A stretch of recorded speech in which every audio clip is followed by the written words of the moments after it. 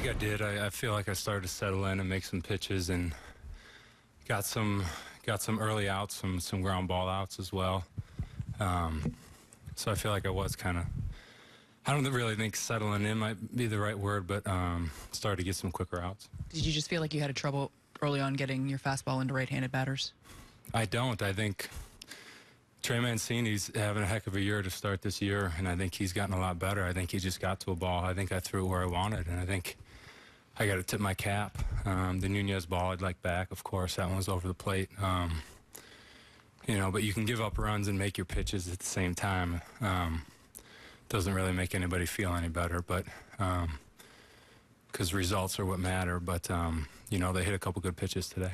When Aaron Boone came out in that sixth inning after you'd thrown just 64 pitches, what was that conversation like? I just want to make sure he remembered we had a doubleheader today, but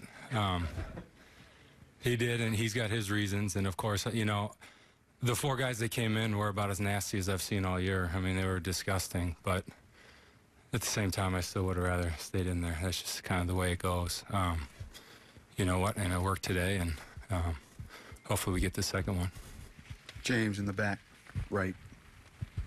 Is that just one of the tougher parts of like kind of modern baseball to deal with, that, you know, maybe too often you don't get to go the third time through the order, no matter how you feel sometimes? Yeah, I'm still trying to deal with it. I don't know. I think, again, those guys that came in were lights out, and that's awesome. I just think you're sort of taught and built to want to stay in there, and especially on a day like today. But again, I think we can probably handle it, and you know, we'll find out.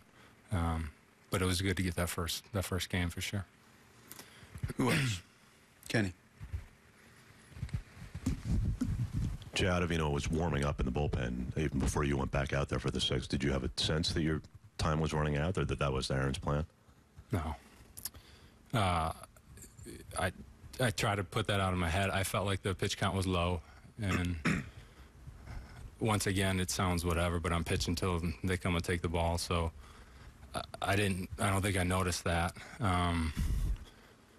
You know, you turn and see when you see Booney come out, see what's going on. But you know, there's a chance we could talk about it too. But you know, not today. Would you rather have a manager tell you, all right, get this guy, and then that's going to be it? Or would you rather just go out there with blinders on and pitch?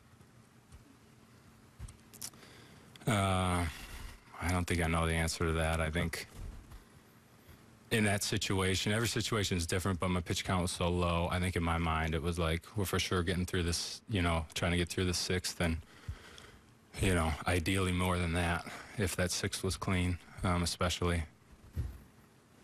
But, you know, it worked again, and we got that game one win. Anybody else?